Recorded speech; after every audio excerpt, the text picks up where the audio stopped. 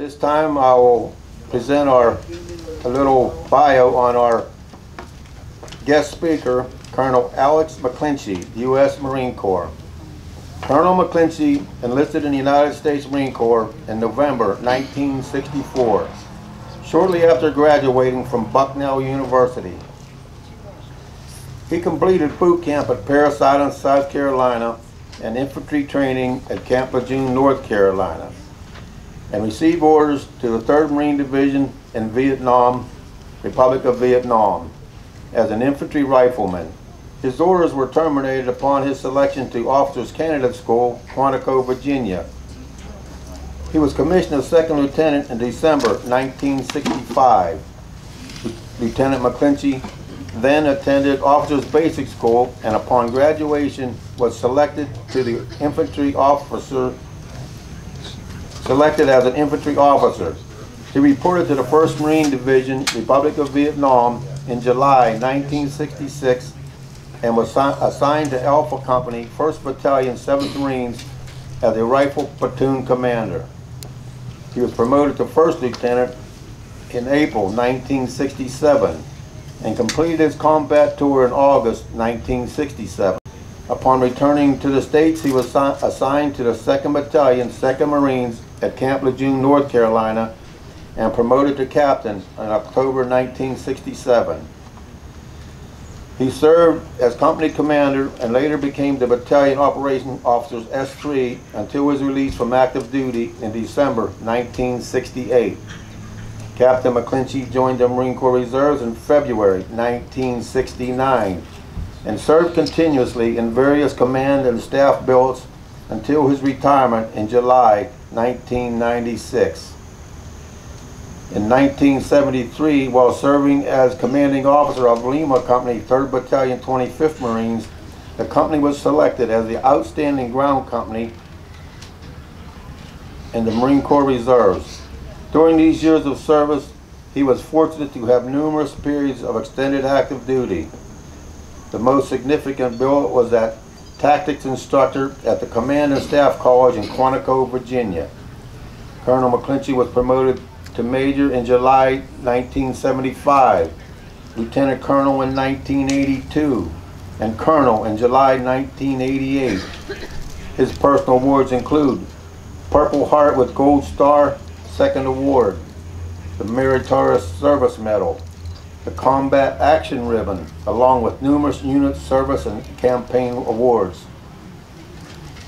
He is a graduate of the Amphibious Warfare College and the Command and Staff College, along with numerous courses at the Landing Force Training Command. He and his wife Molly reside in southern Butler County in Adams Township. He has 3 adult children, 2 adult stepchildren, and many grandchildren. I now present Colonel McClinche.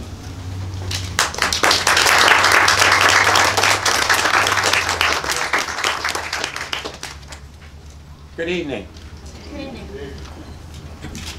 First of all, I have to set the record straight. I am not by any means a public speaker, and I don't do prepared speeches. So the reason I'm here is because I could not ignore a request from Sergeant Major Sam Zerzola and followed up by Jerry Puff. It just was not possible to ignore or decline their invitation. You heard my bio. It's better than it reads better than it probably is. But I was fortunate to have served in Vietnam early on in the war, from July of '66 to August of '67. We Marines at that time were highly motivated, and the war had not become unpopular in this country. All Marine 2nd Lieutenants, particularly the infantry officers and the artillery officers, were chomping at the bit to get to Vietnam. We actually had fights in the passageways at basic school for guys wanting to be infantry officers, believe it or not. At the time that I was there, I had a very limited perspective on the war. I did not know the big picture by any means. The only thing that I knew was what my platoon or my company, Alpha Company, 1st Battalion, 7th Marines, were doing. As most of you all know, South Vietnam was divided into 4 corps areas, and they were Roman numerals, 1, 2, 3, and 4. I Corps, which was from Quang Ngai north to the DMZ, at the time I was there, was the Marines' responsibility. Later, the Army joined us. 2 Corps, which was the Central Highlands, 3 Corps in the area around Saigon, and 4 Corps down in the Mekong Delta. That's how the country was divided. Now, since departing Vietnam 50 years ago, my memory is not that great. However, from 2006 to 2014, I've been fortunate enough to have made 9 trips back to Vietnam as a tour leader. And 90% of the people who go on these tours are Vietnam veterans, their families, or they may be college students. For example, a group from the Citadel, a group from VMI went on these tours. One of the more interesting tours I had was the Naval Academy class of 1966. And that was a pretty impressive class. One of the class members was Lieutenant Colonel Ollie North. There were a number of flag officers in that class also. But given these 9 trips back to Vietnam, I've learned a great deal about the country, the war, and the people. I'll get into that toward the end, which will be fairly soon. My first 8 months was in a combat base south of Chu Lai on the east side of the Song Trabong River.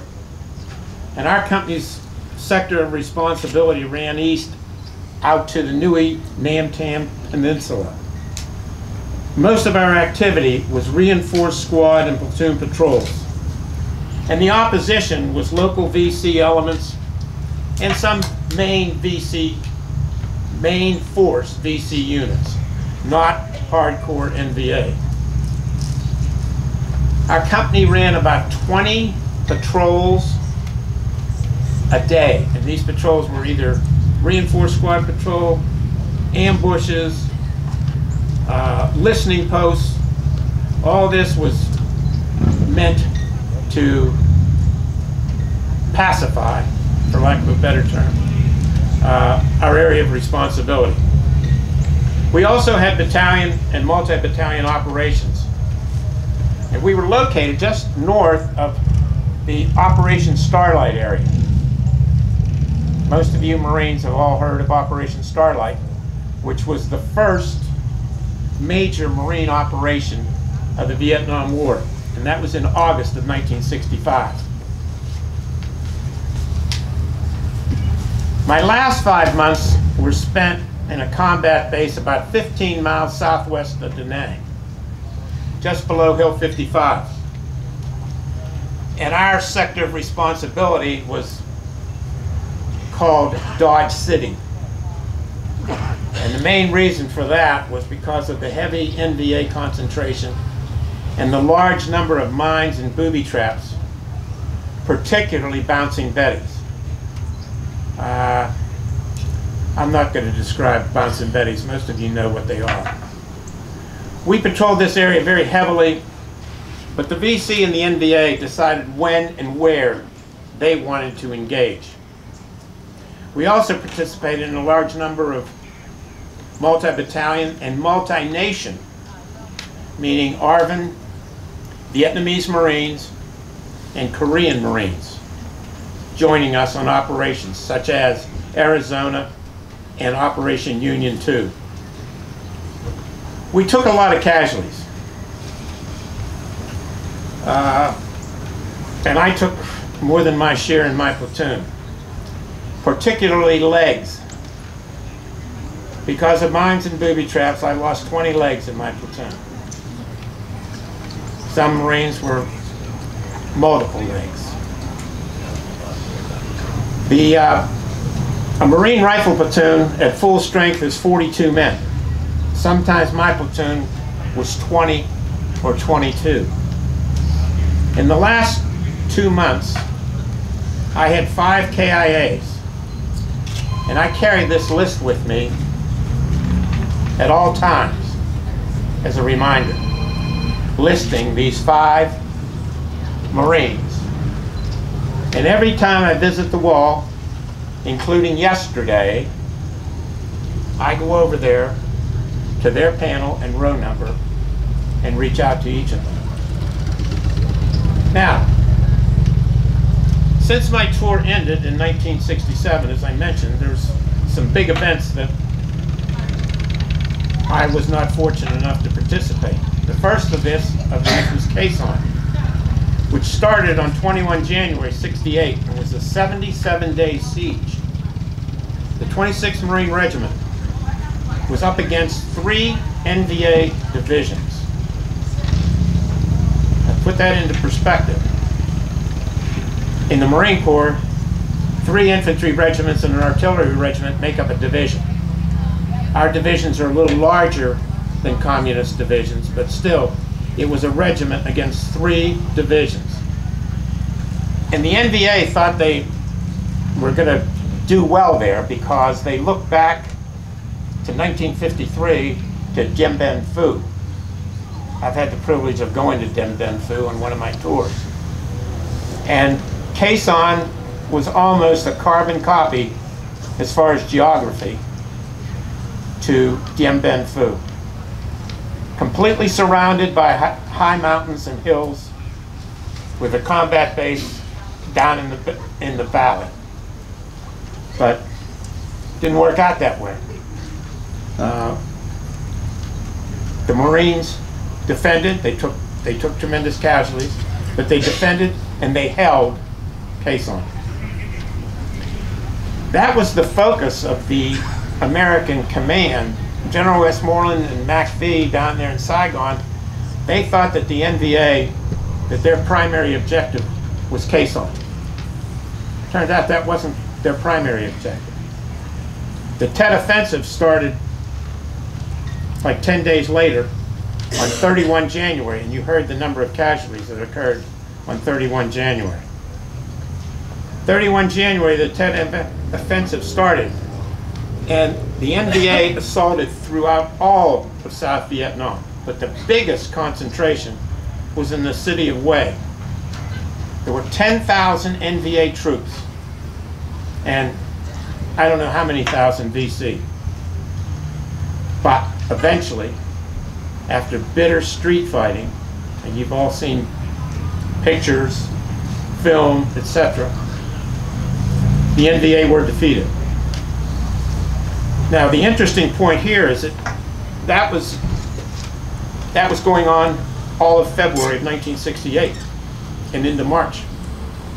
It really took the NVA 4 years to mount another big offensive, and that was the Easter Offensive of 1972. That started on March 30th. The NVA charged across the DMZ with infantry, tanks, and artillery. They also attacked through the Central Highlands, coming in from the Ho Chi Minh Trail to try to cut South Vietnam in half.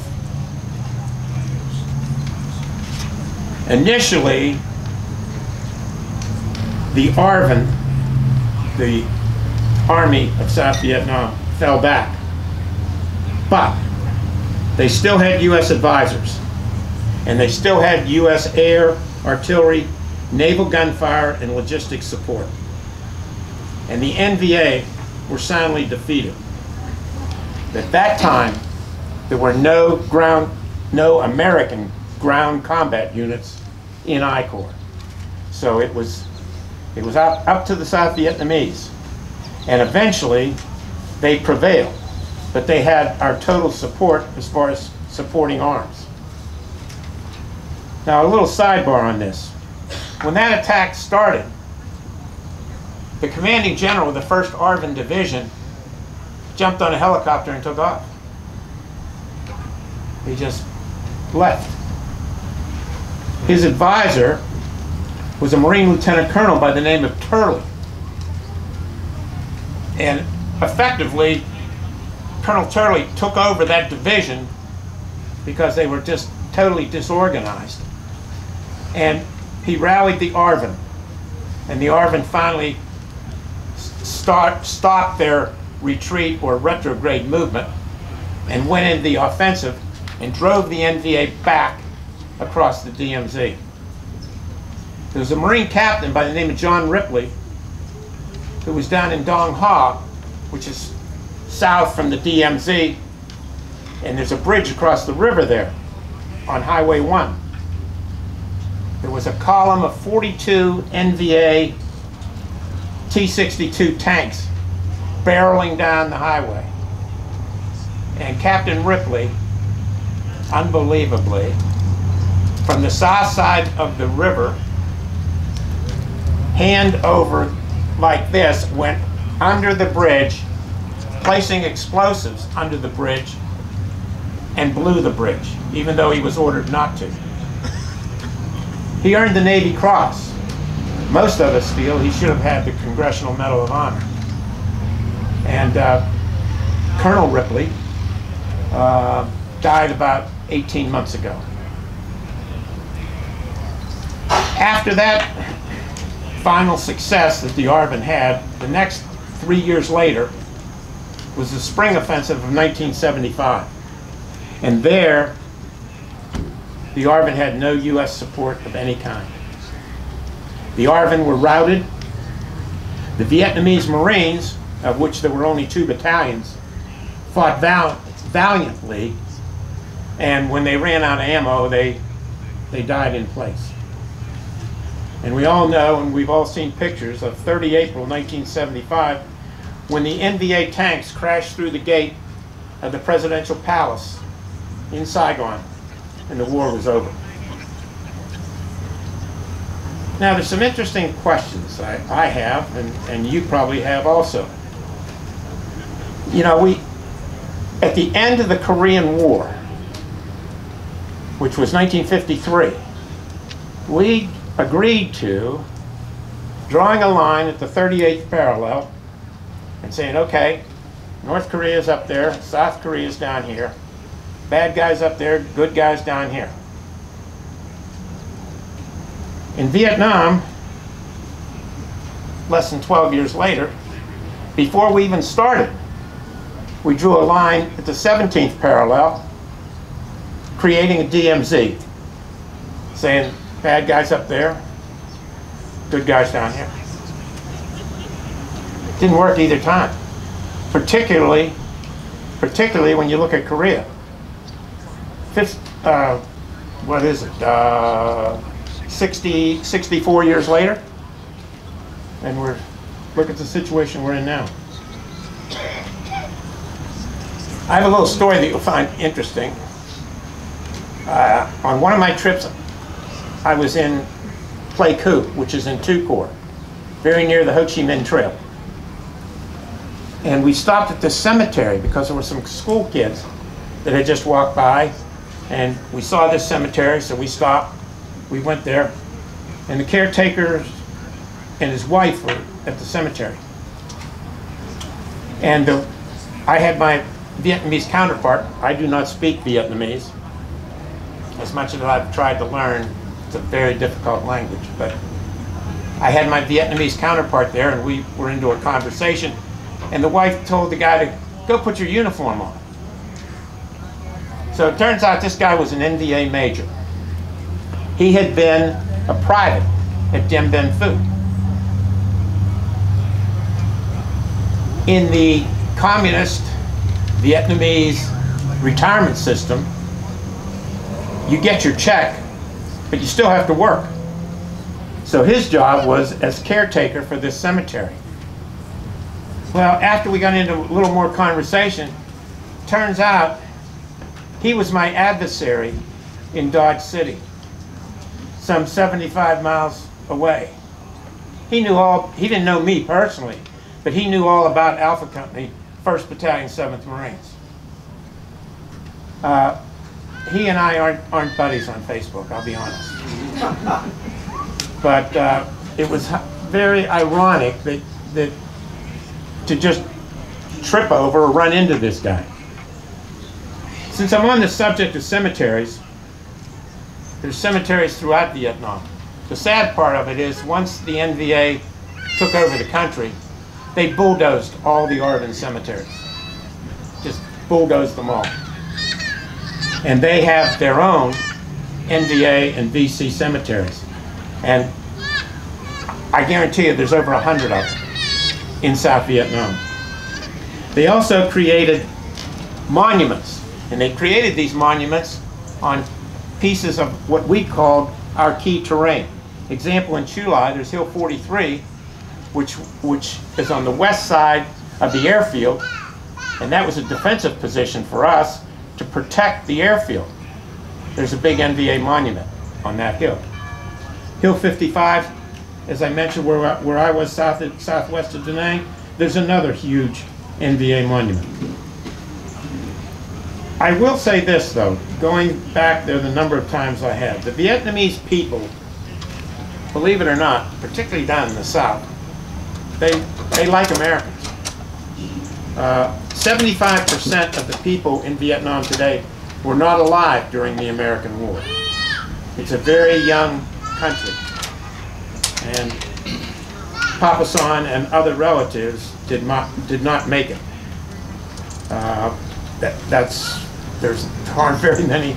There aren't very many people my age or older. Capitalism in the South it's free enterprise.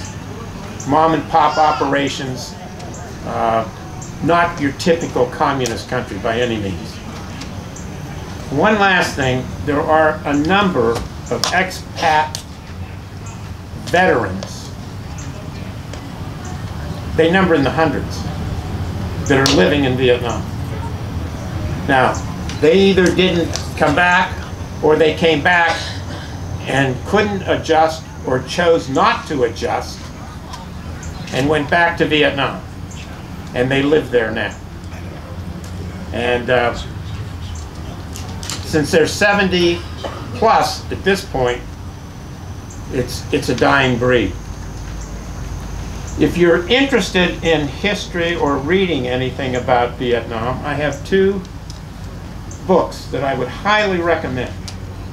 The first is Matterhorn, and it's written by a former Marine lieutenant by the name of Carl Marlantes. And the second one is Way, 1968, by Mark Bowden. And it's about 540 pages of small print, but it is an outstanding book. I'm about 2/3 of the way through it right now. It's just recently published, and it's very good.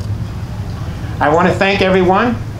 I think you have a wonderful ceremony here. I went to the, when the wall was here, the beginning of July, down in Hampton, and they had nothing compared to what you folks have up here.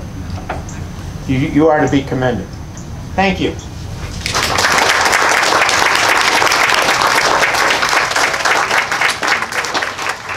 Thank you, Colonel McClinche, for your outstanding insight.